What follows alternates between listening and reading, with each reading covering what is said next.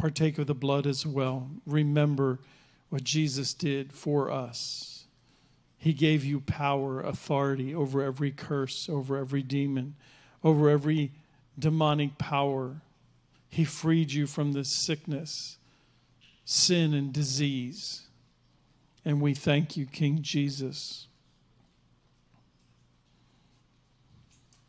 Thank you for joining us in worship tonight. It's an honor and a privilege to have our friend and Yemi Adefarasin here with us tonight. But we're going to receive tithes and offerings. This is Friday night, so this is for the house. Later on, we're going to receive an offering for our friend and Apostle Yemi Adefarasin. But let's go ahead. If you need a credit card slip, please raise your hand. If you'd like to go online, you can go to our website at gloryfirechurch.com. You can click on the donation button there. And if you're making a check, please make the GFC or Glory Fire Church.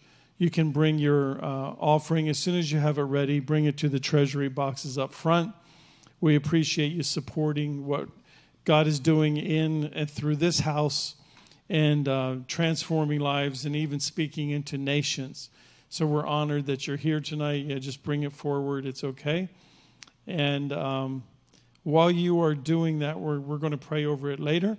But while you're doing that, I'd just like to announce next week, our service is not going to be on Friday night, but it's going to be bumped back to Thursday night. We have to do this because of our agreement with the other church. They're having a 3-day conference in here, so we have to be out on Friday and Saturday. So we're going to have a meeting Thursday night. And Pastor David's going to be speaking. Some of you know him. You might remember him from the past. Okay. But and then again, the first week of next month, I'll be back in the speaking again. And so we have a big lineup. If you haven't checked for a while, for a long time during COVID and stuff, you know that I'm speaking as it's passed already. How many are living in the future right now? Amen. Our schedule was very open and flexible and quite empty actually, but it's very quickly filling up again. So we have some of our friends from the past, just dear brothers and friends and people that we honor and trust coming in. So if you need a bulletin, there's one on the in the back, or it's in the lobby on the table. I know I print them out. I know I'm old-fashioned. I still print on paper, but I just have to see it there in front of me, and I love that. I get it. I can connect with it a lot better that way. But also on our website, I continually update that. So there's been a few changes, but Glenn Bleakney is coming back again. Yes, and actually Apostle, there's a whole bunch. I'm already booked out through the end of almost July. So we have Chris Carter coming back, and we have just a bunch of people that are some of our favorites. So things are beginning to move again and shake loose. So I just appreciate that. Okay, let's pray over this. Father, we receive this offering tonight and lay it at your feet, and we ask that you would multiply it. Take it like the 5 loaves and 2 fishes, Father. Multiply it where everyone in your kingdom has an endless supply of everything they need, Father. We thank you that the riches of heaven are ours already, and that there's a never-ending supply in everything that we need. Father, you've given us victory in every circumstance. You've created us as overcomers. And Father, we ask that this offering would be blessed, and that it would, because of how we honor you with our time and our money, Father, we ask that you would, in return, save the loved ones in our family. Bring healing to those who are sick around us, Father, those ones that are near and dear to us. And Father, give us opportunities to reach out every place we go. And Lord, we just ask that your kingdom be extended for your honor and glory. That's what we're here for, to release the very kingdom of God and to release power and authority of heaven, bringing those things from heaven into the earth. And we just ask your blessing upon it. In Jesus' name, amen. Amen. Well, yes. Tonight we're honored again to have Apostle Yemi Adefarasin with us. It's between a year and a half, almost 2 years, I believe, since he's been here. And he's been one of our favorites. Anybody that can build a church of thousands of people in the heart of Benin has something going for them, okay? It's one of the hardest places on earth, I think, to build a church. And he was successful at it. But he always carries a word of authority and power and true identity of who we are. And so would you just welcome Apostle Yemi Adefarasin?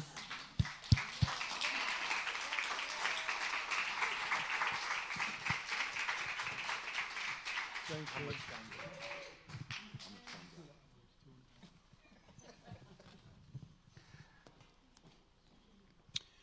Good evening to every single one of you.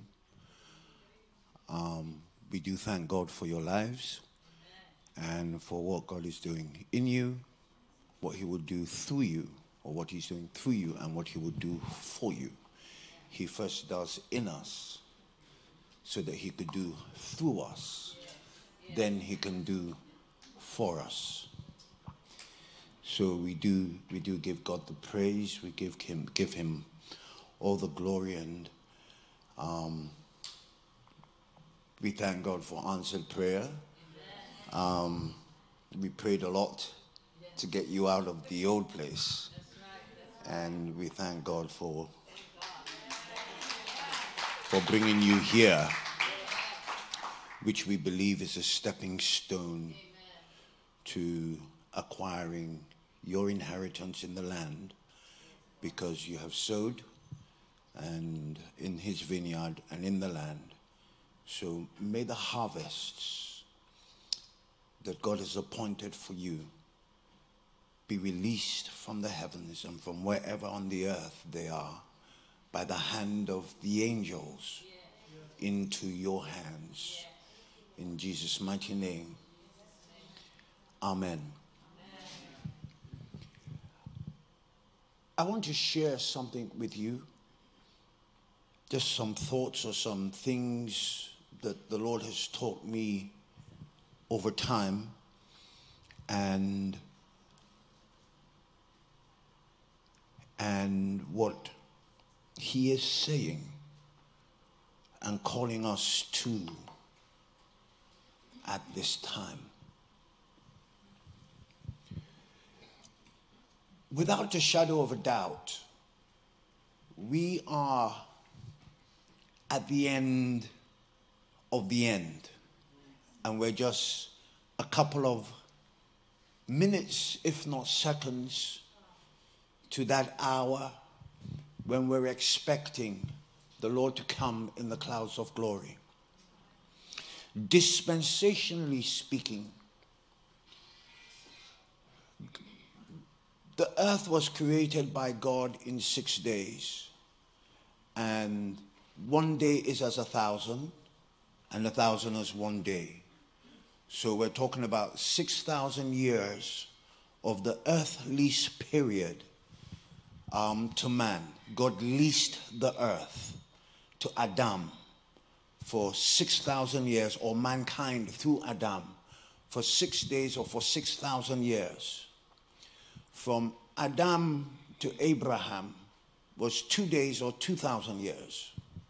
And from Abraham to Christ was 2 days or 2,000 years. And from Christ to now is just about 2 days or 2,000 years. So the lease of the earth to mankind is about to expire. And if Christ is coming for an ecclesia that has attained the fullness of the stature of the measure of Christ, then we have a whole load of growing up to do in such a very short time. So because we're at the end of the sixth, almost at the end of the sixth day, and the seventh day is the day of the Lord, or the 1,000-year rule of Christ on earth, then God has to compress a lot of activity into such a short space of time that literally the harvesters will overtake the sowers, or the reapers will overtake the sowers. So we're going to see a lot of rapid change and a lot of rapid shifting. And it's incumbent upon us to be able to discern the times and move with God and make the necessary changes, first of all, in our mindsets. There's got to be mindset transformation. Be ye not conformed to the patterns of this world, but be ye transformed by the renewing of your mind with the word of God. So then we become transformational agents to bring reformation to the society around us, so that there can be sustainable revival. We don't want an outpouring that is short-lived. We want an outpouring that is permanent. Yes. That when any people come into this hub, their lives are changed forever. So we have come into the time of birth pangs, for which Jesus described in Matthew 24, the times of sorrows. So the whole earth is groaning and travailing, awaiting the manifestation of the sons of God. Romans chapter 8 verse 19 going down.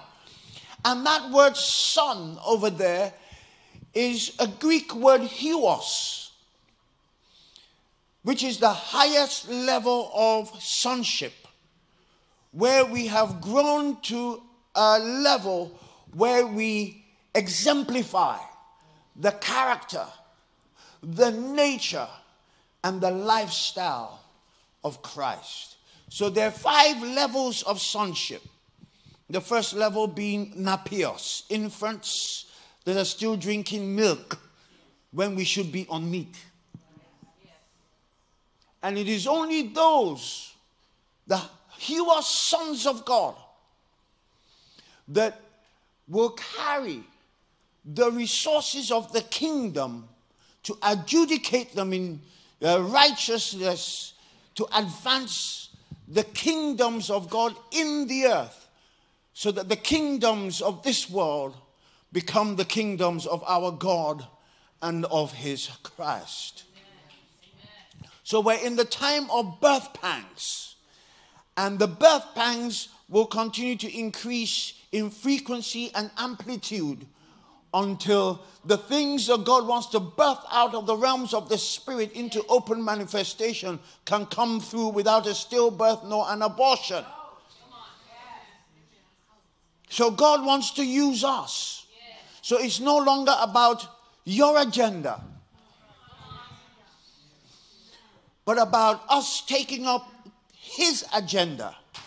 And if we're going to take up his agenda, then touch your neighbor and say, you're anointed to die. God wants to kill you to yourself.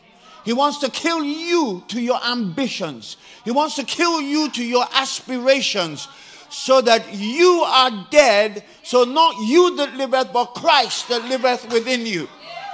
If Christ is going to fill you, if you're going to be filled with the fullness of the Godhead, then you have to die to self. Thank God for COVID-19. Because it forced us into a place where we had to reassess, reset, retune, recalibrate, reboot, reformat, and everything. And we can't do things the same way we did them before. He's doing a new thing. And we can't steward this new thing with an old mindset or methodology. That's right. Touch 3 people and say, you've got to shift.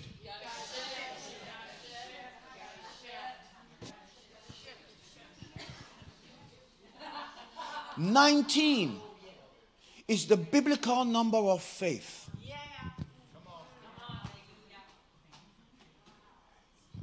Us, including the Hall of Famers in Hebrews chapter 11, are 19 peoples that mark that hallmark of faith in Hebrews chapter 11.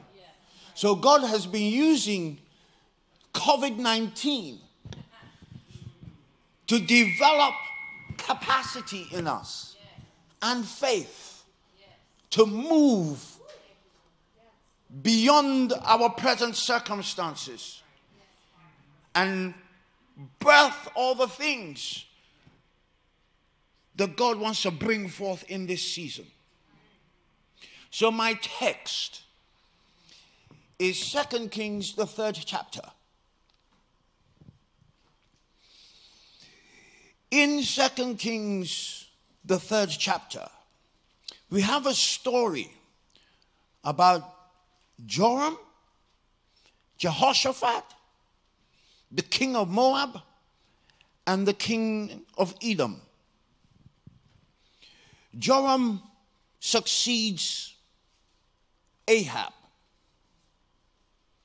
He is king of the northern kingdom, Israel, whilst Jehoshaphat is king of the southern kingdom, Judah. The king of Moab that used to pay tribute to Joram after Ahab had died rebelled against the northern kingdom or Joram. And so Joram is going to go to war against the king of Moab. And he reaches out to Jehoshaphat, the king of Judah, to ally himself with him and together with the king of Edom to go against the king of Moab. And so we will take up the story from the 13th chapter, the 13th verse, or for the 12th verse, Here begins the reading of God's word, the 3rd chapter of the 2nd book of Kings, and I'm reading from the New Living Translation of the Scriptures. Verse 12, Jehoshaphat said, yes, the Lord speaks through him. So the kings of Israel, Judah, and Edom went to consult Elisha. Why are you coming to me? Elijah asked the king of Israel. Go to your pagan prophets of your father and mother. But King Joram of Israel said, nope, for it was the Lord who called us. 3 kings here, only to be defeated by the king of Moab. Elisha replied, as surely as the Lord Almighty lives, whom I serve, I wouldn't even bother with you except for my respect for King Jehoshaphat of Judah. Now bring me someone who can play the harp. And while the harp was being played, the power of the Lord came upon Elisha. And he said, this is what the Lord says. This dry valley will be filled with pools of water. You will see neither wind nor rain, says the Lord, but this valley will be filled with water. You will have plenty for yourselves and for your cattle and other animals. But this is only a simple thing for the Lord, for he will make you victorious over the army of Moab. You will conquer the best of their towns, even the fortified ones. You will cut down all their good trees, stop up all their springs, and ruin all their good land with stones. And the next day, about the time when the morning sacrifice was offered, water suddenly appeared. It was flowing from the direction of Edom, and soon there was water everywhere. Meanwhile, the people of Moab heard about the 3 armies marching against them. They mobilized every man who was old enough to strap on a sword, and they stationed themselves along their border. But when they got up the next morning, the sun was shining across the water, making it appear red to the Moabites like blood. It's blood, the Moabites explained. The three armies must have attacked and killed each other. Let's go, men of Moab, and let's collect the plunder. But when the Moabites arrived at the Israelites' camp, the army of Israel rushed out and attacked them until they turned and ran. The army of Israel chased them into the land of Moab, destroying everything everything as they went. They destroyed the towns, covered their good land with stones, stopped up all their springs, cut down all their good trees. Finally, only Kir-Hashereth and its stone walls were left, but men with slings surrounded and attacked it. When the king of Moab saw that he was losing the battle, he led 700 of his swordsmen in a desperate attempt to break through the enemy lines near the king of Edom, but they failed. Then the king of Moab took his oldest son, who would have been the next king, and sacrificed him as a burnt offering on the wall. There was a great anger against Israel. The King James says Israel suffered great indignation, and the Israelites withdrew and returned to their own land.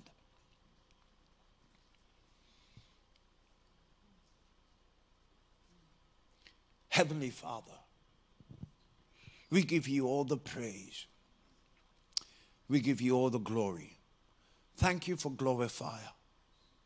Thank you for your servant, David, and your handmaiden, Rhonda, and all the people that you have gathered in Glorifier. We thank you for tonight. We bring this gathering under the auspices of the Lordship of Jesus. For where two or three are gathered together in his name, there he is in the midst of them. So we invoke your presence by the speakings of the blood of the eternal covenant, even the blood of Jesus, to be a tangible manifestation here in our midst. Lord, we lift up our hands to you, and we exercise territorial authority and dominion over the whole of Lake Mary. In the mighty name of the Lord Jesus, we deploy angelic armies to contend against all strongman structures of the powers of darkness over this region. In the mighty name of the Lord Jesus. And we destroy their networks. We abort all their assignments and operations in the mighty name of the Lord Jesus. Arise, O God, and let thine enemies be scattered. Now, Heavenly Father, speak to us. May your word have free course. May it not return to you void. May it bear fruit in every life. May it galvanize every single one of us into a place of action in the mighty name of the Lord Jesus, so that you are exalted, Lord Jesus, and Heavenly Father, you are glorified. Therefore, we ask you, precious Holy Spirit, to come and help us. We give you preeminence here even now, and help us to navigate in the realms of the Spirit and do what you do, Holy Spirit. We just yield ourselves, spirit, soul, and body, as your instruments to be used by you, so that the Godhead is glorified. Thank you.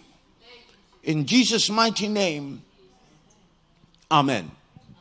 My text is in the 27th verse. Then the king of Moab took his oldest son, that would have been the next king or heir apparent, and sacrificed him as a burnt offering on the wall. So there was great anger or indignation against Israel, and the Israelites withdrew and returned to their own land. In spite of the fact that the prophet had prophesied that God had given them victory.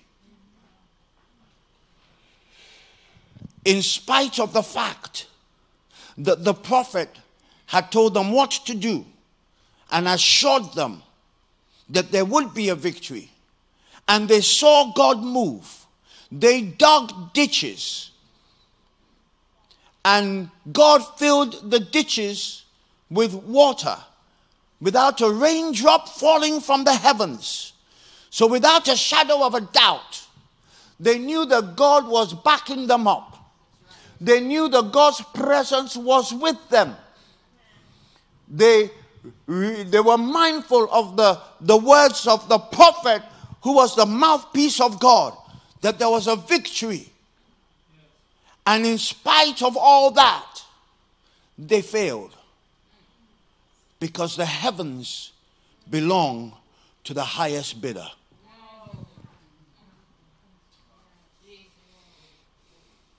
So we have come into a season with God that we're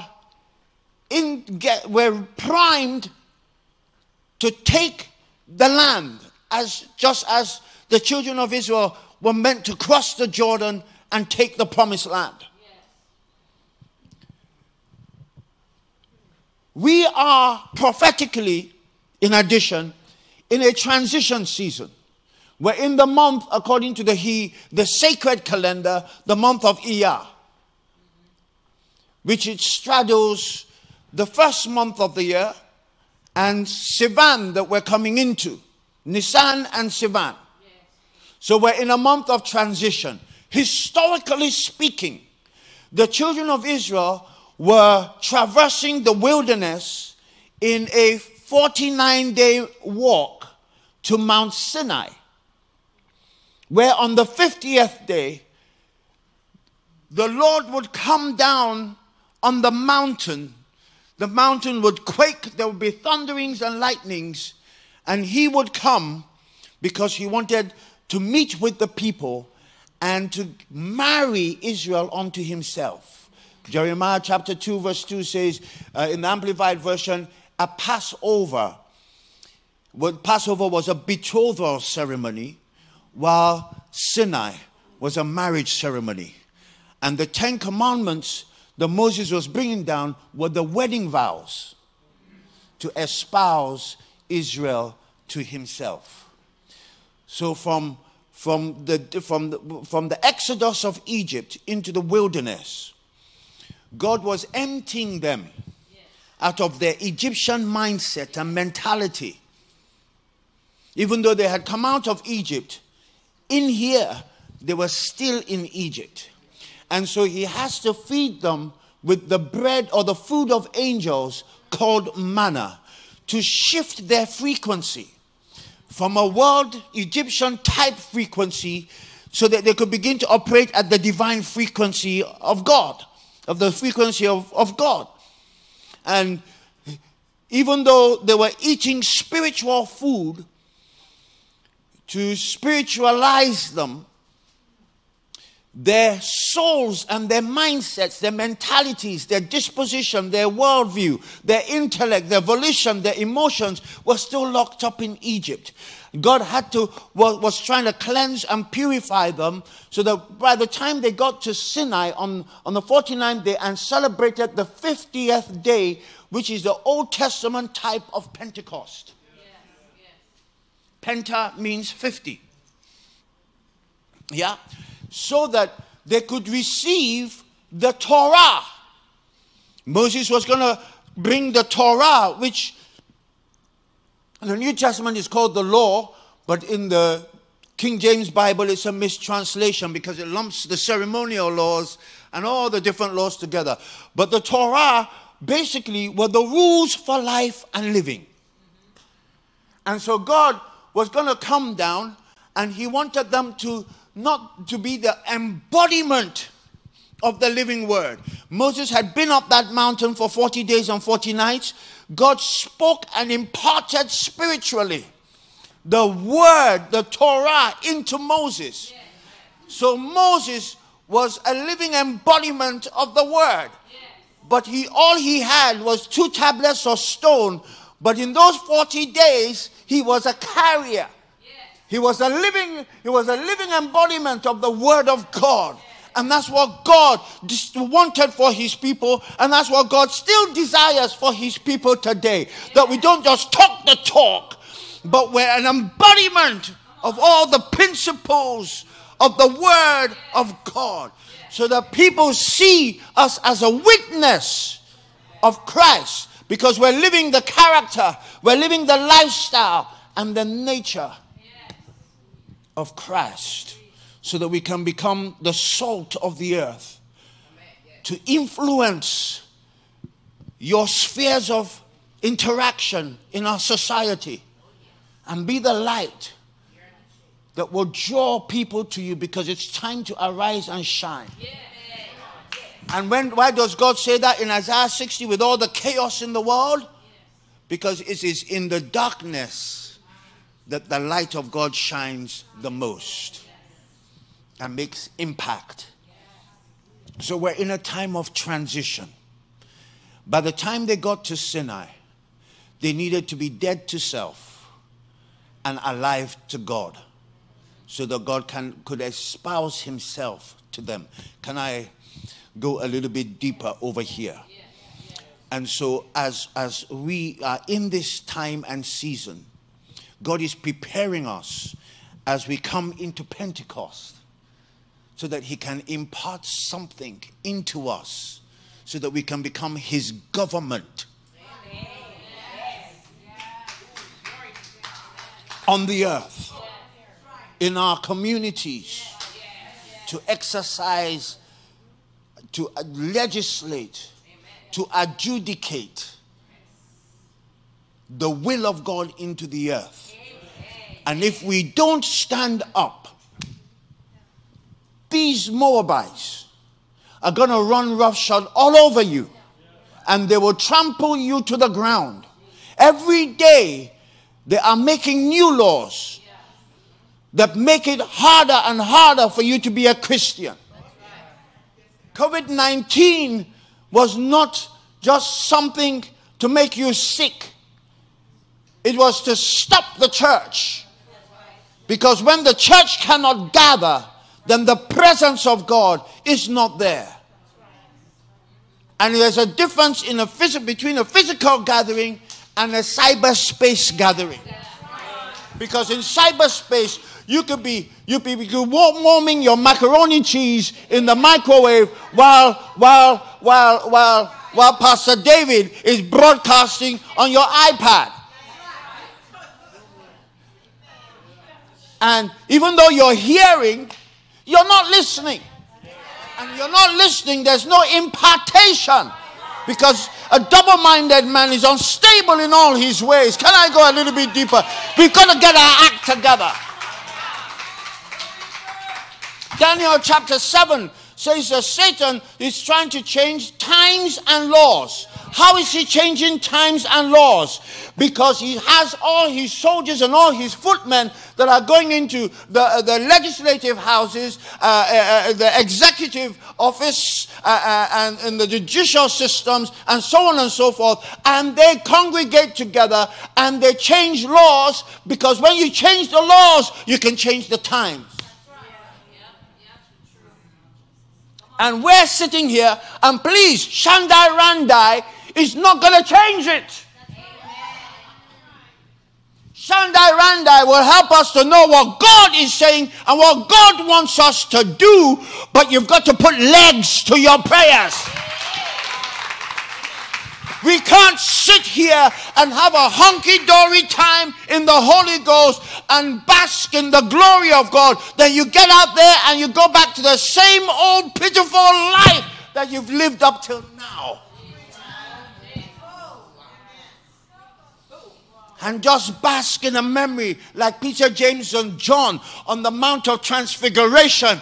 Should we build 3 tabernacles here and let's just stay here? No, you can't stay here, because there's a devil out there, hallelujah, that is changing your times, that is changing your seasons, that is making life uncomfortable for you. And if he could, he would wipe out church. He's already put gags on our mouths so we can't speak.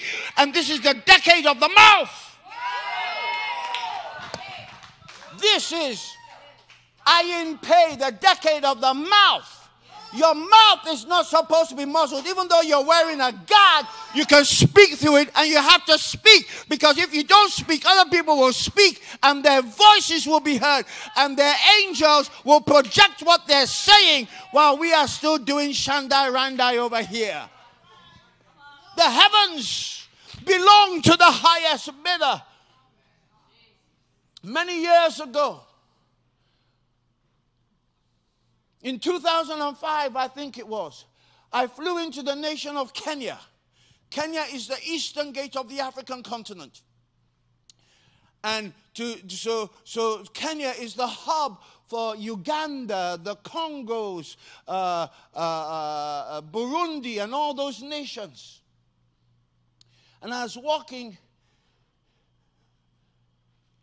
to the lounge in the airport. I don't play with airports. The last time I was here, I think I was teaching on gates.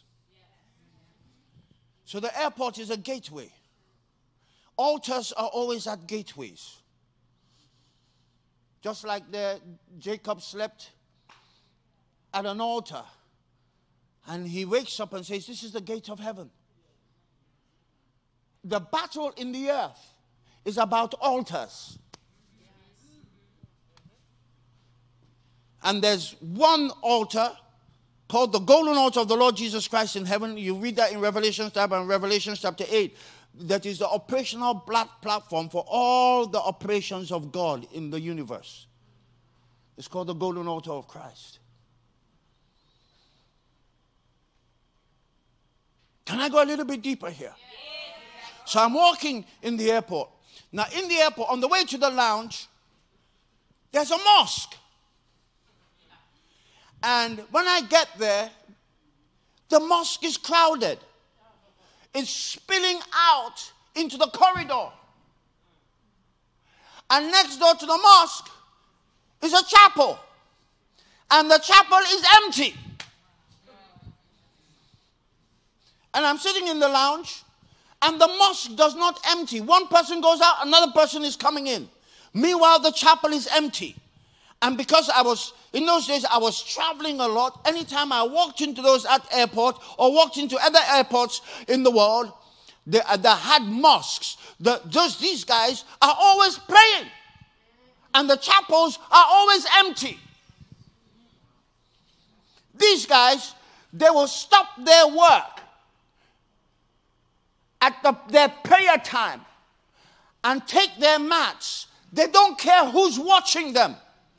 And they will roll out their mats and begin to pray. And they do that 5 times a day. Ask your neighbor, how many times a day do you pray? Not to talk about how effective is your prayer. Are we praying kingdom prayers, or are we praying, God, I want another word? I desire, I acquire, I claim, I possess. Touch your neighbor and say, I, idolatry.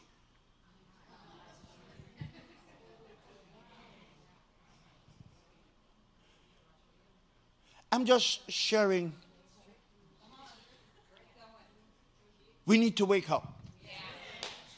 I need to wake up. You need to wake up. We all need to wake up. Because according to the church, the letter to the church of Laodicea, we're in a lukewarm age. And if we don't wake up, Jesus said, I will spit you out of my mouth. Revelation chapter 3 from verse 14. And so everywhere I'd go, these guys are praying while we are just having a hunky-dory time. And in my nation, from 2015, in 4 years, Islamic terrorists have come from all over Africa and have penetrated our nation and basically taken over the government, the judicial systems, the legislative systems, and all the security apparatus of our nations. And if there's something about Nigerians, Nigerians are praying all the time. I don't think there's a people group in the earth that pray and pray and pray and pray and pray and pray till they fall down dead, like Nigerians. And we have thousands of churches. You can go down a 10-mile street and find 100 churches. Meanwhile, with all the churches dotted all over the nation, and with so many people, 200 million people, and 60% of them were supposed to be Christians.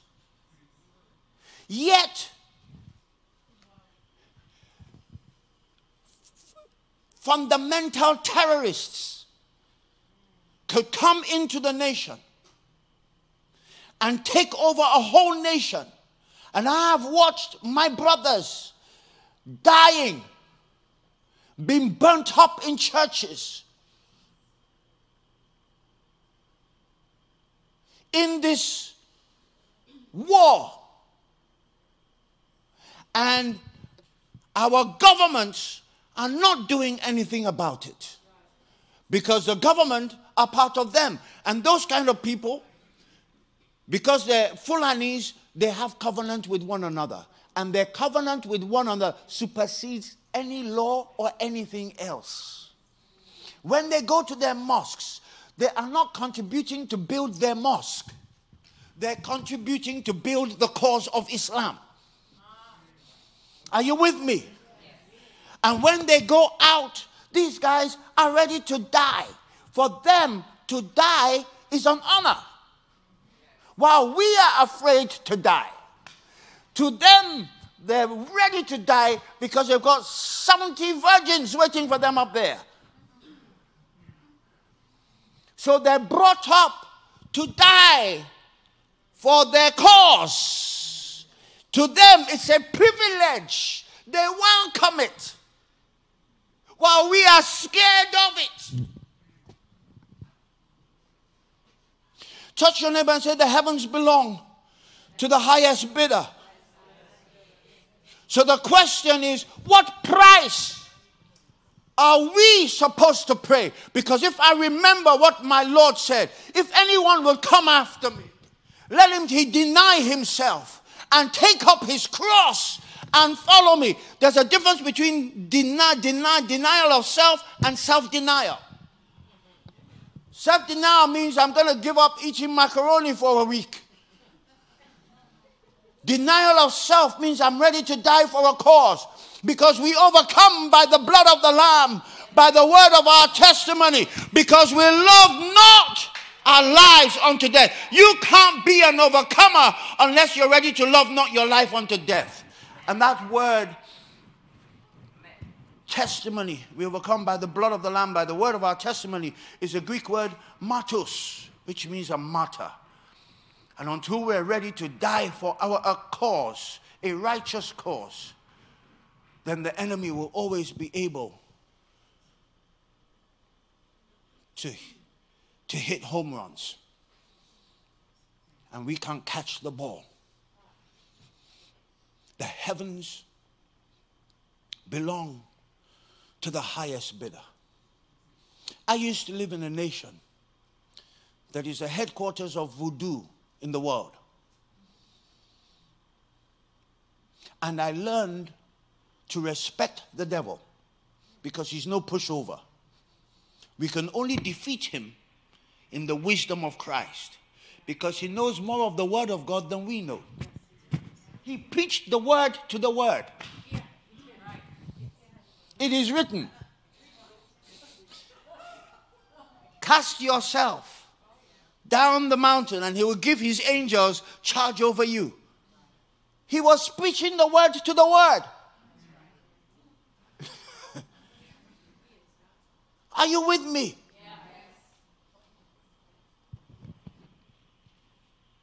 So I learned to respect him. And those voodoo guys, they would build altars exactly the way the scriptures pattern them. And they would sit down, and they've never read a Bible in their lives. And they would sit down at those altars, and they could tell you your past, your present, and your future with an amazing accuracy. And I used to marvel. And I would cry out to God, I wish I can hear God the way they hear from their God. They would sit down at that altar for 7 days without moving, if that's what it took to get a word from God. Meanwhile, we are coming to church and calling all the prophets so the prophets can give us a word. Touch your neighbor and say, you start to hear from God for yourself. Touch your neighbor and say, get your own word. I would rather learn how to hear from God for myself than have to run here and there to inquire of prophets or bring prophets in so they can give me my word, my word, my word. The prophetic word is supposed to confirm what God has already spoken to you, not take the place. And that's why we have the whole mess that we have today, because all our prophets that we respect prophesied about Donald Trump. And the opposite happened. Just like the opposite over here happened. Why? Because we're sitting on our laurels, having people prophesy, but what are we doing about the prophecies? What are we doing? Because God said it doesn't mean it's going to happen. Because we're in a time where God is not fighting for us like he fought for the children of Israel in the wilderness. Once you cross the Jordan, God's not going to fight for you. God is going to fight with you. So you have to get up. You have to take up your spiritual weapons. And you have to move. And as you move, then God will move with you to back you up, not go in front of you. Touch your neighbor and say, we need to shift. We need to shift.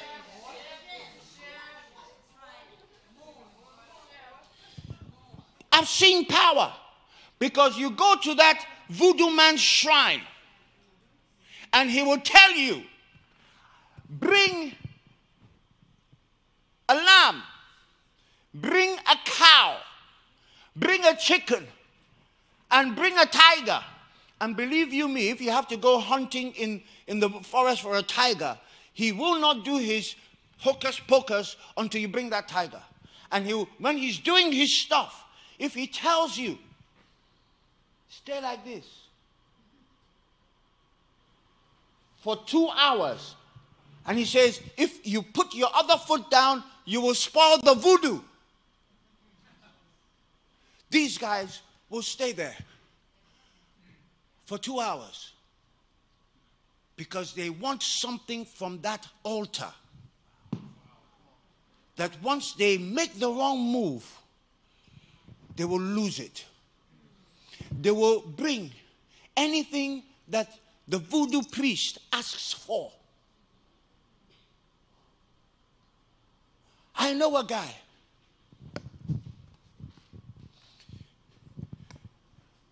He met the group of voodoo priests at a river, at a lake, just like all the lakes in Florida that have Leviathan inside.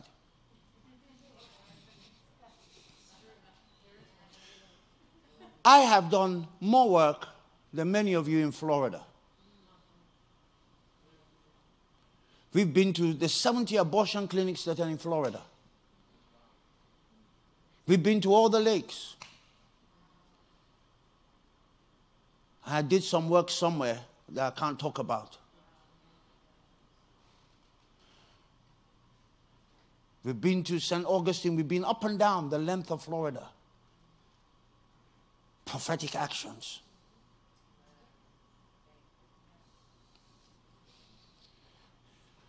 Since, I better leave it. Because when we did it, God had given me a word where I was. I needed to come and do it.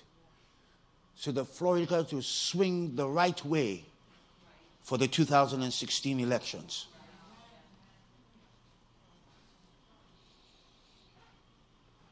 I you with me? Yes. This guy met these voodoo priests and he drank the blood of 35 human beings for power. In 1 year, he became a multi-millionaire. He lived in a French country called Côte d'Ivoire, the Ivory Coast. And they told him that every year he has to come and renew his covenant. The next time he came to renew the covenant, they asked him for his mother. That his mother needed to be a sacrifice. It doesn't mean that he was going to take his mother physically to the altar and... No. They do it by what the French call telecommand, remote control. By spiritual manipulation. They are adept at doing it. So to keep the power, his mother dies. A year later, they're asking him to come to renew the covenant. He needs to bring their firstborn son. Please, let's not be deceived. Out there, around the world, many people give their children as sacrifices for power. And do you know what? It's happening every day here in America. That's right. Yes, it is. Yes, it is. Do you think that George Floyd was a random accident? No. It was a spiritual manipulation. Look at what it triggered. One life. And it's not... Can I talk? Yes.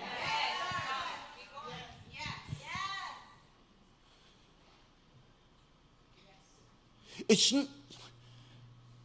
Black lives matter, but black lives don't matter. The organization Black Lives Matter was conceived from satanic altars in Nigeria. The founders, with their own admission on videos I had watched, unless those videos were doctored, which I don't think so, confessed that they work with spirits from an altar in my homeland.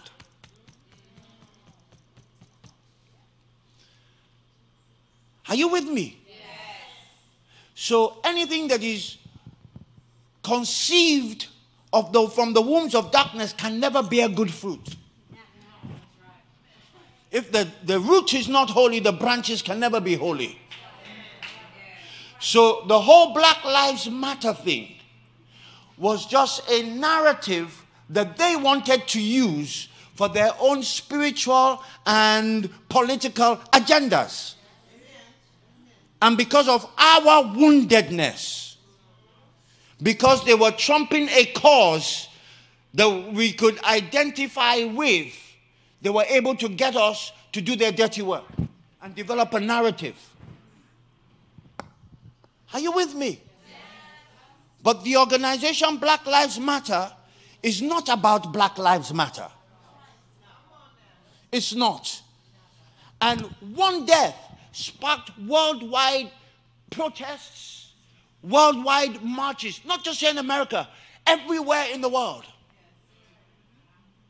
Can you see the power of one matchstick lit a forest fire?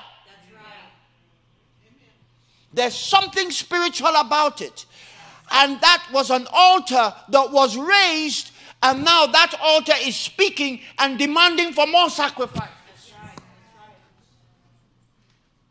And we read about it in the news, but what are we going to do to shut down those portals? There was a certain place here where 50 people, including the shooter, died. In a Jubilee year, 50. On the eve of the day of Pentecost, 50. Now tell me that that's coincidence. In the creation, God is a God of coincidence. Everything is purposed or allowed. Nothing happens by happenstance. Touch your neighbor and say, the heavens belong to the highest bidder. When the voodoo priest asked for his son as a sacrifice, because they understand that as they walk in their spiritual stuff, the sacrifice always gets higher and higher. And we have to understand that in our walk with Christ, as we carry that cross, like Paul said, I die daily. Every day there's a new desire, there's a new ambition that you've got to die to. Every day you walk with Christ, you're walking the same footsteps up Via de la Rosa to Mount Calvary, where you are dead to self, so that you can come to a place where, like Paul, you say, not I that live, but in me. So they understand these things.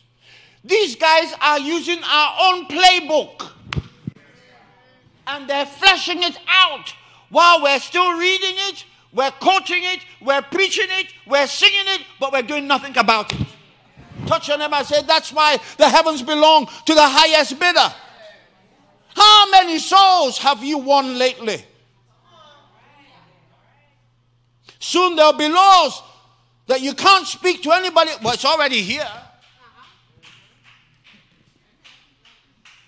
And if we keep quiet,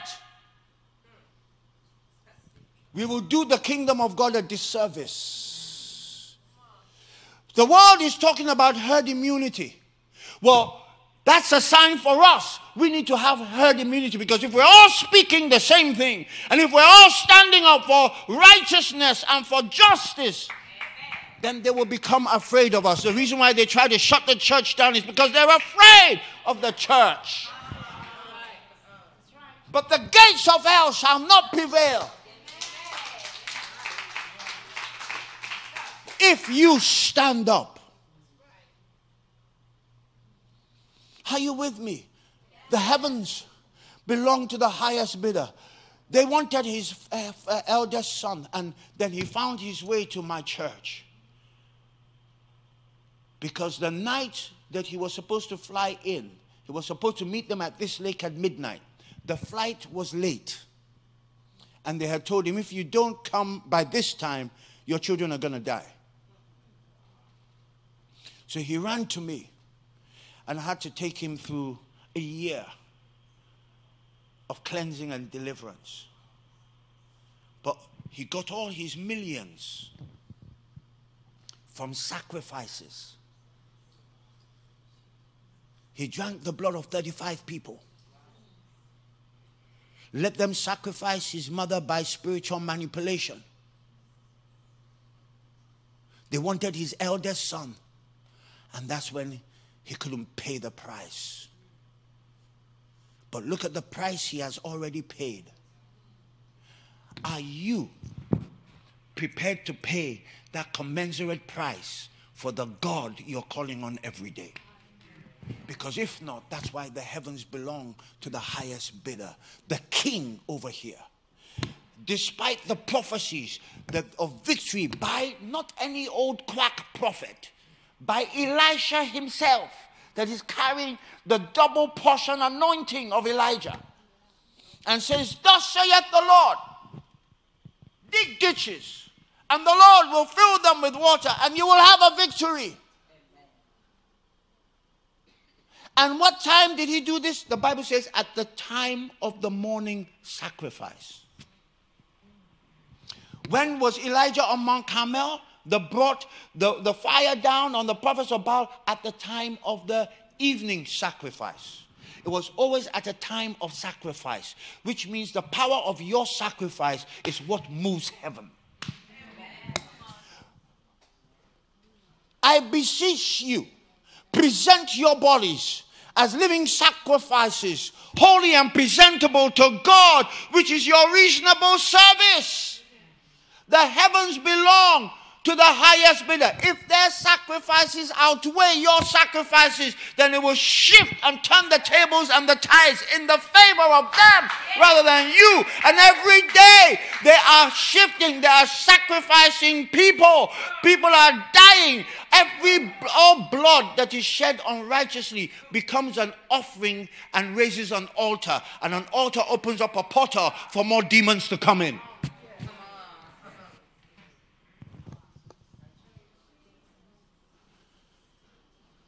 Are you listening to me? So all these deaths and killings is bloodshed. And the Bible tells us in Leviticus chapter 18 and Leviticus chapter 19, for 3 things the land is defiled: idolatry, bloodshed, and sexual immorality. Which means the land refuses to cooperate with you because you have defiled it. That's why the land vomited out the Canaanites, because they had defiled it and their cup of iniquity was full. And so the land is defiled, and the land has come into covenant with them because they are paying a price. They are shedding blood, hallelujah, whether by aborting fetuses or whatever. And you see, I did a lot of work, and every abortion empowers somebody in high office. It empowers the people in high offices, because Molech was the god that keeps the people in those offices. Do you think they'll ever outlaw abortions? Not unless you get into Congress. Not unless you get into the legislative houses. Not unless we begin to use their concept of herd immunity and invade all those spaces. You've got to train your children to be politicians. And I'm saying politicians, not politicasters. Because what we have today are politicasters. Otherwise, you will lose. They won't have a future in our nations. Not the future that God desires for our nations. It's time for an army to rise. The kingdom of heaven suffereth violence, and the violent take it by force. We must gather herd immunity. We've got to break down all our denominational barriers and say we are one army. One for all and all for one. Otherwise, the enemy will steal your destiny and the destiny of the children from right under your nose, because they're paying a price and we are still reluctant to pay the price. And because they're paying a higher price, they can tip the scales in their favor in the realms of the spirit. There was a victory that Elisha had promised. Just like the James Gauls and the Dutch Sheets and the Chuck Pierces had spoken what God's mind and God's will was. But what happened? What happened? Were they liars? No.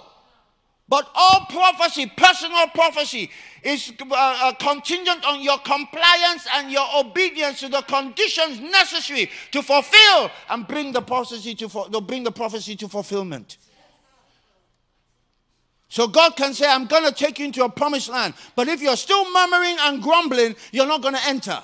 One whole generation, despite the promise of God, did not enter the promise. Only 2, Joshua and Caleb.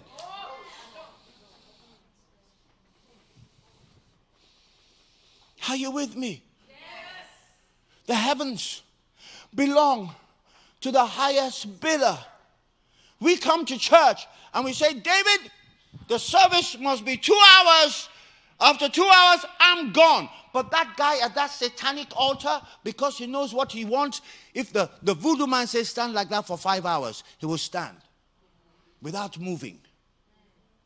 But when we come into the house of God, we begin to dictate our terms. We've come to a time where we can no longer relate to God on our terms. We must begin to relate to God on His terms. Because up to now, if the truth were to be told, we've been relating to God on our terms. God, this is what we want. This is the way we want to do it. So you endorse what we're doing, as we ain't going to do it. And God just, oh, my children, my children, my children. Meanwhile, these are the guys who do whatever is needed to get to their results. They will sacrifice babies. They will sacrifice human beings to stay in power. It's not new. Right here. The king, when he saw that the battle was against him, the king of Moab, he took his 700 best men and they couldn't break through. The last resort was take my son, his firstborn son, who was going to be heir apparent, who was heir apparent to the throne. And he puts him on top of the wall for everybody to see and sacrifices him right there in front of the whole of Israel. What happened? What happened? There's no greater sacrifice in the Bible than the sacrifice of a firstborn son. So he paralleled the sacrifice of the father giving up his only begotten son. So you can imagine the kind of spiritual power that was generated in the satanic realms, that a portal was opened and a myriad of angels, demons from hell, just flooded and overwhelmed the children of God. That the Bible says the children of God ran. They ran despite the promises of victory. They were just there. All they had was a last stronghold, the king's castle himself, that they had to take. But when they watched that man take his own firstborn son, his heir, this is the length. Have you ever, think about it, have you ever thought of sacrificing your firstborn child? Well, he thought of it. And he did it. And paralleled the sacrifice of the father for the son, which had not yet happened physically, but had happened spiritually, because Jesus was the lamb that was slain before the foundations of the world began. So you can imagine the spiritual power it generated. The boom! The gates of hell were torn open, and millions of demons came and overwhelmed the children of Israel, and possibly the angels that were fighting with the children of Israel, in spite of the fact that God had given them a word of victory. Touch your neighbor and say, because the heavens belong to the highest bidder. The tides were turned because now there was a demonic sacrifice. So the issue was, who gives the biggest sacrifice? Did the children of Israel give a sacrifice? They were at the morning sacrifice that Elisha himself presided over. And in spite of their sacrifice, the king pulled out a bigger sacrifice. Yeah. And overturned what God had said for his people. And because of the indignation, Israel retreated. In spite of what God, the promise God has given. He has given us exceeding great and precious promises that we could be partakers of his divine nature. 2 Peter chapter 1 from verse 4. But if we're not going to pay the price, then the enemy will always have the upper hand over us, because they will always have numbers on their side, in the spirit and in the physical, because we are not paying the price. 2 sacrifices. One was a morning sacrifice of a morning lamb, because Deuteronomy 19 says that they had to sacrifice a lamb in the morning and a lamb in the night. But what was needed to bring an overwhelming victory was a greater sacrifice. And the king pulled off a greater sacrifice. Hey, God moves according to sacrifice. He moved because Jesus Christ was the perfect lamb, the perfect sacrifice. Did he not? To bring salvation to the whole world. Did he not move when Abraham took Isaac to Mount Moriah? And God said, because you have done this, figuratively, because God knew that Abraham was sold out. If God didn't stop Abraham, it was a done deal. Abraham was going to do it. And Acts chapter 7 says, Abraham believed God would raise Isaac from the dead. And God said, now Abraham, you have done this thing. Now in blessing, I will bless you. A conditional oath now became an unconditional ratified oath. And God moved. Did God not move at the threshing floor of Ornan when David went there to offer sacrifices after 70,000 Israelites had been killed by the sword of the angel? And when David offered peace offerings, burnt offerings, peace offerings, fellowship offerings, God moved and gave David the greatest revelation of his life. All his life, if David couldn't build the temple, at least he wanted to know the location of the temple, and he wanted to be able to get all the resources together. And the greatest revelation came to David after that sacrifice. And God said, this is the place of the burnt offering of Israel. David is standing on the same spot where Christ is going to be crucified. David is standing on the same spot where Abraham stood and offered up Isaac. And he's standing on the same spot where the temple is going to be built by Solomon and the glory would come down. All by what? Sacrifice. Cornelius, his sacrifices became a memorial in heaven. That on the trading floor of heaven, there was a transaction. And God said, because of his alms giving, they have become an altar, a memorial. I'm going to save his whole household. And salvation came to his whole household because of his sacrifice. We were called to be burnt offerings unto God. And until we become burnt offerings, where our lives don't matter anymore, the cause is more important than our lives, then God cannot move the way he desires to move for us. Because the heavens belong to the highest bidder.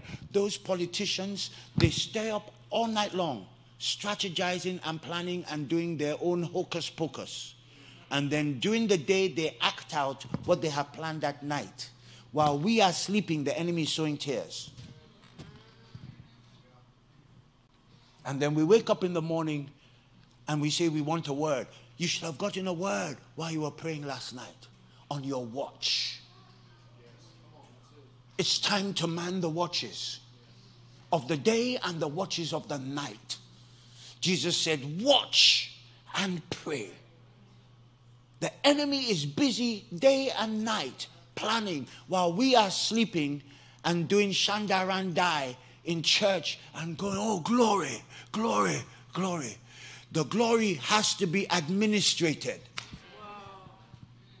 into your spheres of influence, into your marketplace, into your job, into your office, into your business, into your home, into the home next door to you, the family next door to you. So that we can achieve herd immunity by the blood of the Lamb.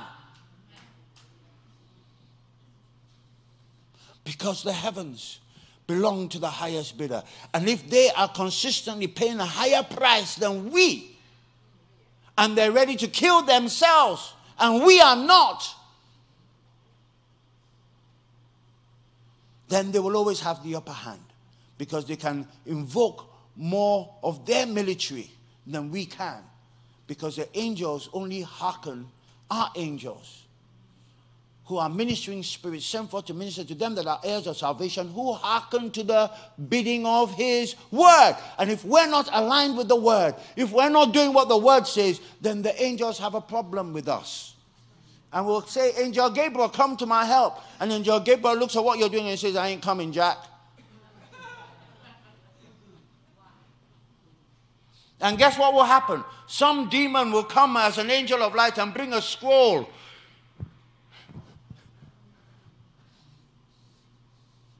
That is not from God. Because the heavens belong to the highest bidder. What price are you prepared to pay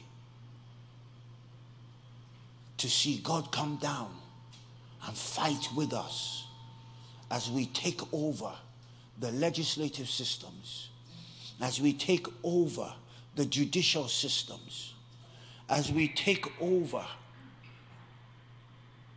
our executive offices, so that we can steward righteousness into the earth? This house needs to become an apostolic hub to train and send people into all the mountains of our society. And we have another 3 years to do it. Otherwise, the laws will become more draconian and more draconian by the day. They're doing it with impunity. Because up there in Washington, D.C., they have majorities.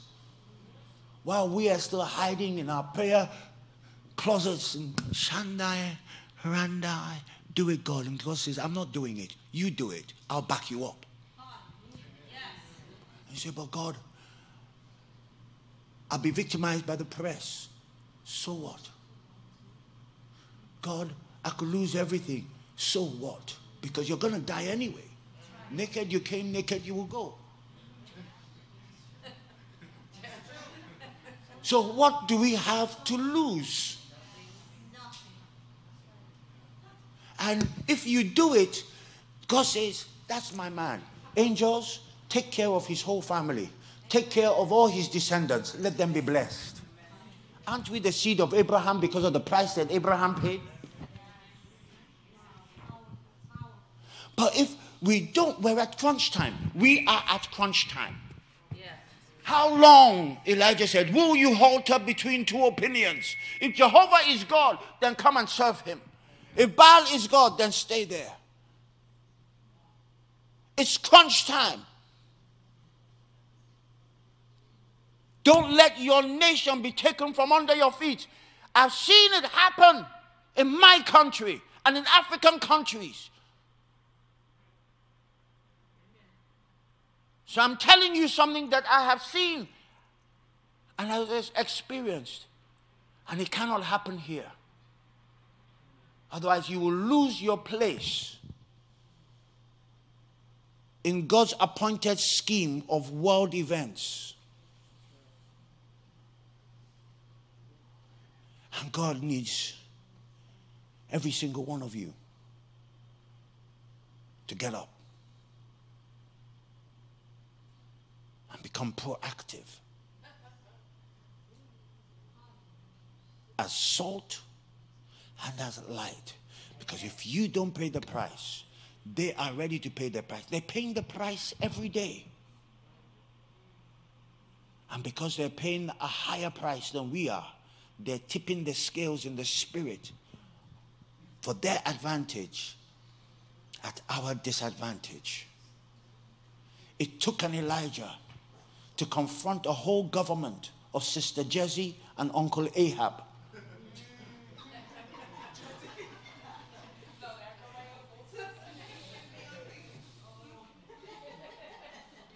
And look, that guy became the most wanted man in the whole of Israel.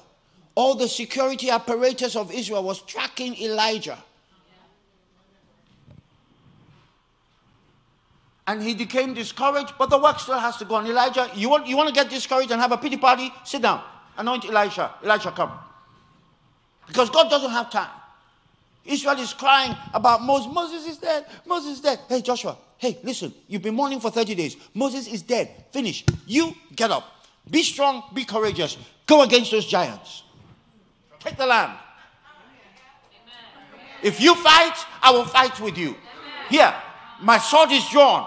But I'm going to give you strategies. You're going to walk around Jericho, and you're going to do it 7 days, once every day. And on the 7th day, you're going to do it 7 times, and you shout, then I will work with you.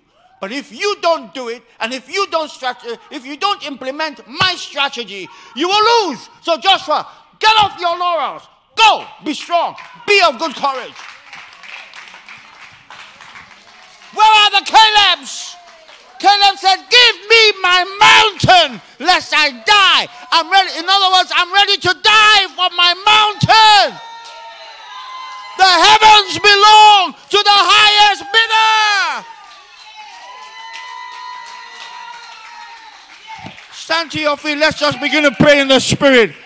Spirit of the living God, put this message, impart strength, impart courage into the heart of every single person under the sound of my voice, because it is crunch time. There's a people that must arise. There's a mighty army that is arising. This end time army, the triumphant reserve, Lebrahamde, who will pay the price. Karos kabadayas, Lebrakuse brede kabrandos, Bradaya kabedes, Bradus ikaya tale bradayas, Bradayas, Curias, Likadaya, Baronde, Lebroste, Brakusre, Brahataya, Barandus, Ibrakuste, Kande, Lekereste, Kabadayas, Libodos, Barasteka, Kabarandos, Imeleya, Leia Bosa, Brandos, Zataya, Kadele, Badayas, Bradusi, Makuria, Lemadaya Badosa. Lord God, let the people arise. Lebrahande iskabrahande. Let us see the rise. Lebrahande, that will become burnt offerings. Lebrahande, for you, O God. Lebrahande, lebrahadoske. Spirit of the living God. Lebrahande iskabadayas. Madaya Bahaya. Lord, may my life become a burnt offering to you. Let our lives become a burnt offering to you. Lakaria Tanaraboskaya, Lebradaya Kabales Kabadayas, Libro Sonde Ikata, Maraste Zabadayas, Lebrados Kabrehende. Let glorifier arise, Lebrahuse Kabadaya, and fulfill their mandate. Raise up Caleb's, raise up Joshua's, raise up Deborah's, raise up Esther's, raise up Gideon's. Let the mantle of Gideon come upon somebody. Let the mantle of Esther come upon somebody. Let the mantle of Deborah come upon somebody. Let the mantle of Caleb come upon somebody. Let the mantle of Gideon come upon somebody. Kabadaya Badis, Mabrakoseka, Lebrakataya Brende, Brando Sabradisi Karias, Lekatayas, Lebrondo Zobradi Kabosa, Lebalaya Brehiste. Man, lift up your hands. There are Caleb's over here. Lebrahande. There are Deborah's over here. There are Joshua's over here. Lebrahande Hishka. There are Esther's over here. Lekabodoska Briande.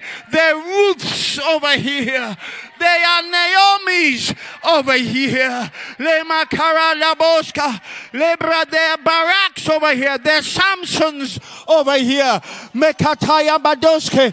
Lebrahande. May you enter into the mantle, the calling, the callings. Lebrahande. Peter said, make your calling and election sure. Lebrahande. Lord. Lebrahande. Ishkabadaya Brodoske Briande. Brahuse Makatayas. Lebrahande. Spirit of the living God. Just begin to touch your people over here. Lebre, to galvanize them into action. Lekadaya Bodoska Briande. Bradoska Badaya. Lebrahuske. Give them courage. Lebra and strength. Lebrahande Ishka Brohoske Brahaya. Is there not a cause? La Katarias. Lebrahande Zabadaya. Lebrahoske Makatayas. Manda Lebrahande. My brethren, there's a price that we all always have to pay. And the price never gets less. It always gets more. and more and higher and higher and higher and higher. That's my walk with God. It came to a point where God said to me, if you don't invest everything you have into the work I have called you, why should I invest in it?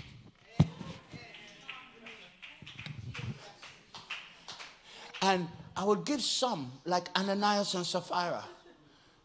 And the Lord would say, and something would happen to make me give everything. For 11 years, 10 years, I have lived like Elijah at the brook of Kerith, by faith, supernaturally. The world has come to that place. We had an economic meltdown around the whole world. We've exhausted, most of us may have exhausted our savings. And we're just depending on God to sustain us supernaturally, like God sustained Elijah at the brook of Kerith. Kerith means to cut covenant. God is looking for covenant people in this hour. Psalm 55, verse 5. Gather all my saints unto me who make covenant by sacrifice.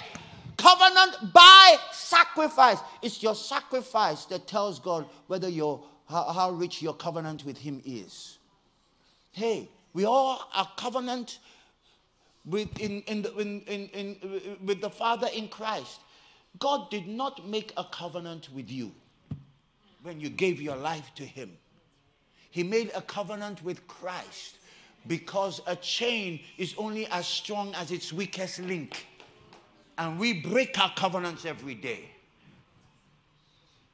So he made it with Christ. So when we are in Christ, we become beneficiaries of the covenant the Father and the Son made. What is true for the type must be true to the antitype.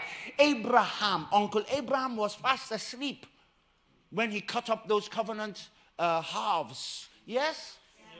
And then two people came down, a smoking fire pot and a flaming torch.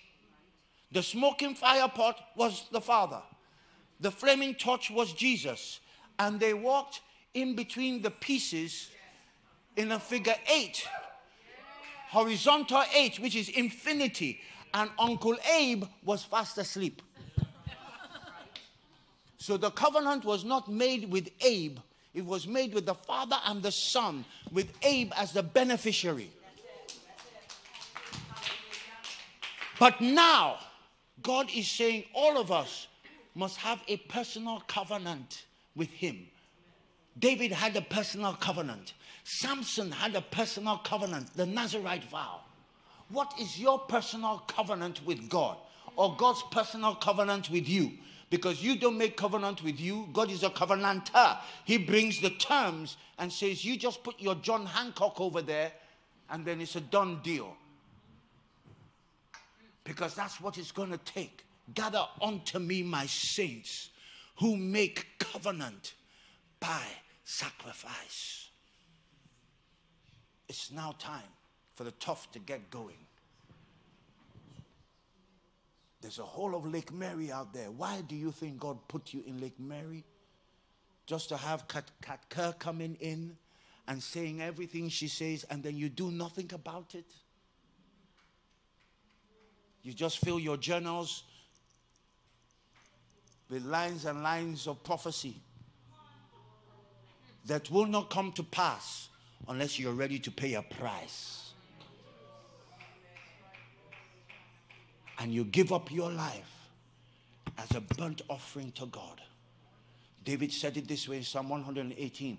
Bind the sacrifice to the horns of the altar. Tie your life.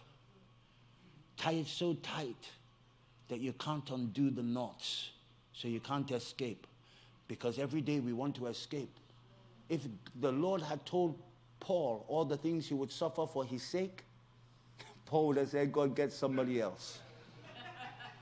But as we grow and as we walk, he gives us grace because there's a cause. Touch your neighbor and say, is there not a cause? Even if we're not going to see the promise, at least we can secure the promise for our children. Our children are under attack. They're killing themselves. They've been indoctrinated with a whole load of junk in school. And we have lost our value system and belief system. The next generations, and that is the spirit of Agag. And you need to cut the head of Agag off. When Samuel said to Saul, why did you not kill Agag? Because Saul wanted to use Agag as a trophy to get social acceptance and significance. And Samuel said, Agag, come here. And he hacked off Agag's head. He said, you have made the mothers of Israel barren. So what was Agag doing? Causing abortions in the mothers of Israel to abort the future and the destiny of Israel. And that's what Haman was doing in Esther's time, because Haman was an Agagite. Touch your neighbor and say, cut the head of Agag off. Because the issue you don't deal with today will live again to come and trouble you tomorrow. It was an Agagite claimed the victory of killing Saul, even though he was lying. So the issues you don't deal with today, they will live again to come and mess us up. And they always come back stronger. Touch your neighbor and say, cut the head of Agag off.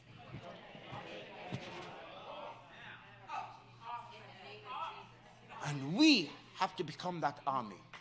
We have to penetrate all the strategic places. We have to start to train our children to penetrate those places. And we have to train them with the right value systems and the belief systems, so that we can make America great again. Amen. In God's eyes, not in man's eyes. Lift up your hands. God wants to release mantles. He's looking for burnt offerings. A burnt offering. Jesus was the burnt offering of Israel. We have to become burnt offerings to God, where nothing matters anymore but Him. Beloved, I beseech you, present your bodies as living sacrifices, holy and presentable to Him, which is your reasonable or acceptable service. So nothing less than your life as a burnt offering is acceptable to God. And if you know that God is speaking to you to begin this walk of the burnt offering, then please come forward while we pray. Kabos, Zebredis, Kabadaya. Because I know that God wants to release mantles.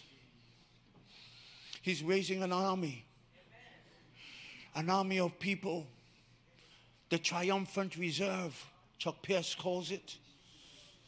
Soldiers who will not break their ranks, because the days are evil. The times are evil. Our children are being killed in the streets, whether black or white. And we, of the Commonwealth of Heaven, there's no Jew, there is no Greek, there is no black, there is no white. We've got to stop this nonsense, and let's stop letting people divide us along racial lines. Because we're all of the Commonwealth of Heaven, born out of the loins of our Heavenly Father. We have to disabuse ourselves of the narrative of the media world that are indoctrinating and programming our minds with a whole load of junk. This is our Constitution. By this we live, by this we stand, and by this we die. This is our Constitution.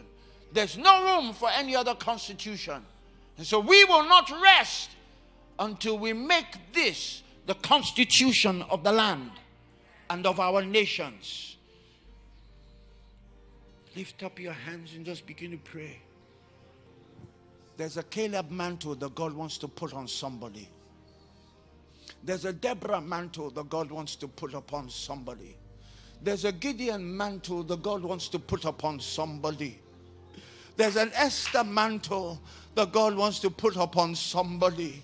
There's a Samson mantle that God wants to put upon somebody.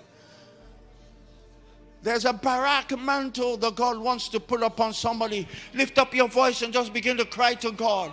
God, whatever mantle you want me to wear in this season, Kadayas Badis, Labradus Abrandos, Kadiria Dos Kabadaya Bredes, Zore Kabbalah, Lord, mantle your people. Lebraham, they conscript them into this end time army, into the triumphant reserve, Lebra, that is rising even right now. Lakataya Balis, Lebrahose Kabbalaya, Lebraham, the Holy Spirit begin to touch every single person. Lebraham, the end the Bedis Kabbalaya, put your fire. Lekataya Baroske Brahamde, put your wisdom. Lebraham, they put a charge on their hearts. La Caria Broske Brehende, commission your people. Lebraham, they commission your army. Let an army arise out of glory fire. Lebraham, they let an army arise that will go across the land. Let the people arise. Lebraham, they let them arise and shine, for the light has come, and let the glory of God appear upon them. Balayas, Lebrakoske Bredis Cabrandos, Bradayas, Ibeleske Brande, touch fire, Lord God, touch, touch, touch, touch, touch. Touch, Lebrahataya Bredis, Lebrokos Kebrahande. Raise up fathers, raise up fathers, raise up mothers that will command their children after them. Let your fire touch them. Lebrohosha Brade, Brahuseke, Brihim, the Spirit of the living God. Touch and use her, oh God. Lekaboska Makariataya, Mande Ishete. Touch her. Lebrahande Ishkabadoske. Lebrahande. Come on. Everybody just hold your hands together. Lebrahande Ishka. And stay as far apart as possible. Zahashataya. Zibrahende. Come. Come, come, come. Come, come, come. Labrohoshke Brahande. Spirit of the living God. Lebraheshte Kabroste. Lebrahande. Come, come, come, come. Spirit of the living God.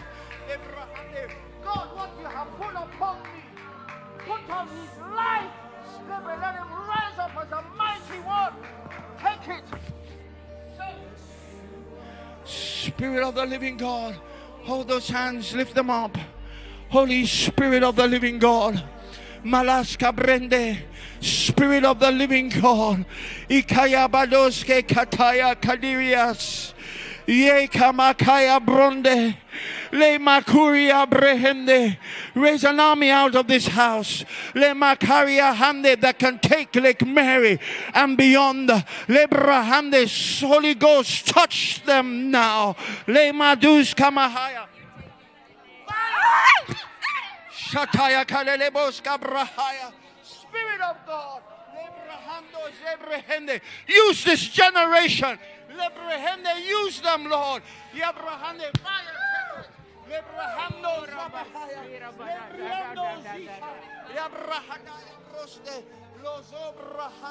Thank you, Jesus. Thank you, Jesus. Lord, raise up a Caleb in the house. Raise up a Deborah in the house. Lebrahande Ishkabadaya Broste, Brahunde Ishkadaya, Mande. Yes, God.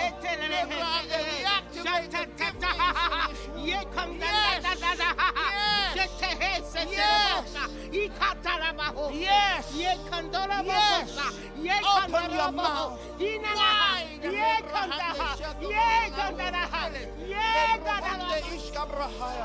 Lord, strengthen him.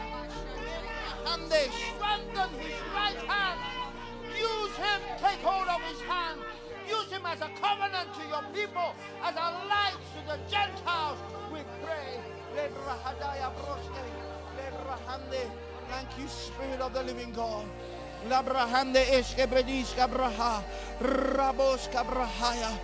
Lebraham de Ishkabrahataya Bredes. Zakataya Kadaya Kadis. Lebra, lift up your hands. Lord Jesus, you're the captain of the host. Lord Jesus, you're the captain of the host. I present to you a host. Touch them, work in them to will and to do of your good purpose. Fill them with the knowledge of your will by the spirit of wisdom and revelation in intimacy of the Lord Jesus Christ, that the eyes of their understanding may be enlightened to know the hope of the calling of Christ upon their lives. Lord, mantle, raise up Caleb's here. Release the Caleb anointing. Release the Deborah anointing. Where are the mothers of Israel? Release the Naomi anointing. Lord, where are the Esthers? Single out and touch the Esthers. Where are the Gideons? Raise up a Gideon army who know how to blow their trumpets. Let them become trumpets. Raise up the Gideons. Where are the Samsons? Touch the Samsons. Even right now, out of here, raise up, mantle your people. Where are the Elijahs? Where are the Elishas? Where are the Joannas? Where are the Marys? Touch them, raise them up over here. Let an army arise out of this house, Lebrahamde, that will go forth into the land to fulfill your great commission, oh God. Lebrahamde, help them. Let their lives be a burnt offering. Lord, they're out here because they're surrendering their lives to be a burnt offering unto you. Lebrahadoske, honor their commitment. They don't know what it means, but you give them the grace to be able to walk on from here, to become that burnt offering. May the cause of Jehovah be uppermost in their hearts. May they take up that cause. According to Revelation chapter 12 verse 10, become by the blood of the Lamb overcomers who love not their lives unto death. Out of here, bring and raise up politicians. Lebrahamde, raise up legislatures. Raise up adjudicators that will penetrate all the systems of government and governance. Raise tribes of people that will enter into those places to establish righteousness. Did you not say that righteousness and justice are the foundation of your throne? Lord, we declare new beginnings in this new season. Thank you. Raise up strategists. People that can strategize, hallelujah, that can enter and possess the land and take over the educational system, take over the media, take over government and governance, take over art, sports and culture, take over business and finance, take over science and technology. Stop the technology manipulation. Lord, slay the Nephilim and transfer their wealth to the hands of the righteous, who will build your kingdom systems with it and bring reformation for the glory of God. Our heart's cry is, thy kingdom come. In Jesus' mighty name, we cover you and we cover your household and all that pertains to you with the blood of Jesus Christ, even now, till we meet again tomorrow. The Lord wants to put a fire. There's a fire coming from heaven that he wants to put in you as you agree to become his burnt offerings in the earth, to carry his glory into all the spheres of our society. The heavens belong to the highest bidder. God bless you.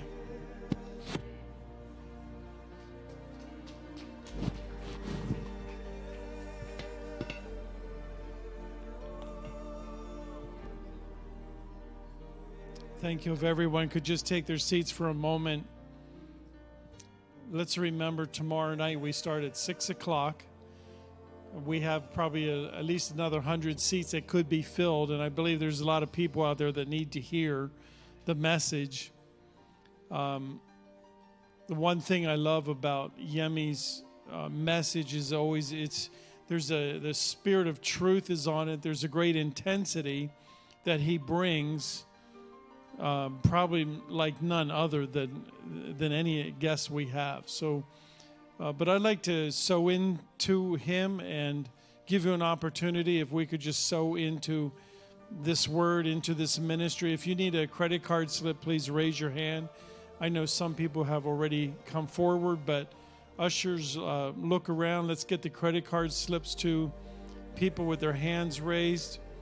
And if you're making out a check, make it to GFC or Glory Fire Church. You can also go on our website, gloryfirechurch.com, and click on that donation button. And again, remember, tomorrow night he's going to bring another word. Just how many would say that that's a very key message for this time? It's way past due, but it's a key message. And so tomorrow night he's going to bring another one. It's just as intense. So please invite at least 50 people, and let's pack this place out. And because we want to reach as many as we can. Amen. So whenever you have your offering ready, if you haven't done so yet, just please bring it forward and put it in the treasury boxes. I'm just going to pray and close out the evening. And again, remember, tomorrow night at 6 o'clock, get here early, join in worship with us. It sets a precedence in the atmosphere. So, Father, we thank you for every person here, and we thank you for every heart that just received that word from heaven. And Lord, we ask that you would intensify it with a divine purpose and conviction within our hearts every day. For Father, I ask that no one would ever forget that message, Father, and there's a calling that each one of us has upon our life to affect this region in this area. Lord, we ask that we would even go from here and affect nations and teach nations. Lord, we ask that you would bless Yemi. And Father, I thank you for this apostle who goes through from nation to nation with a word of intensity, because he lives the life. Be in the quiet place, Father, before the altar of heaven. And Lord, we ask that you would bless him and his family, give him favor, blessing, divine health as he travels. And Lord, great rewards. I hear heavenly rewards. The great are your rewards. And Father, I just ask that you would bless him tonight in Jesus' name. Amen. Amen. Thank you for being here. We'll see you tomorrow night at 6 o'clock.